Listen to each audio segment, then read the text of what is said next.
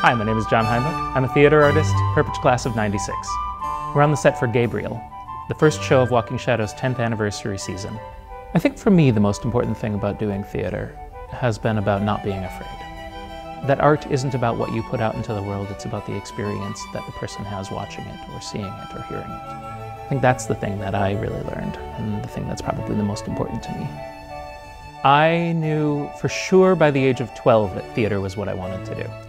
And by the time I had finally heard about Perpich when I was 14 or 15, I was going into my school guidance counselor and getting all the information I could about it and doing visits of campus.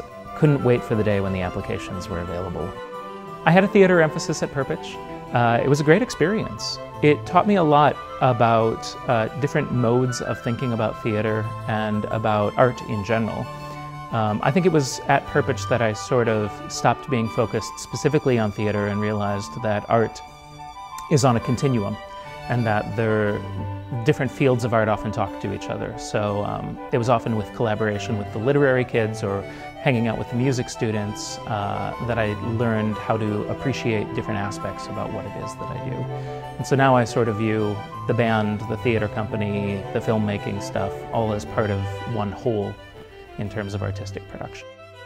I really love Perpich. I didn't experience anything like it before going there, and I haven't experienced anything like it since.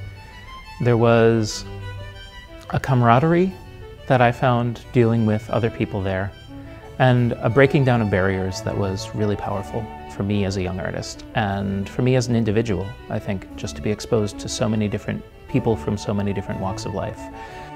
There's a curriculum, and it's a really very focused, very clever, intelligent curriculum, but it gives students a great degree of leeway to make explorations of their own and find who they are as artists. And I think that kind of permissiveness is really great. And I think the cross-pollination of just being in a room with 30 other artists of a variety of disciplines all learning their craft is awesome. And certainly I felt much more at home at Perpich than I ever did in any of my other school environments, college, high school, grade school, anywhere. I really loved Perpich. It was a great experience for me, and it turned out to be one of the greatest experiences of my life.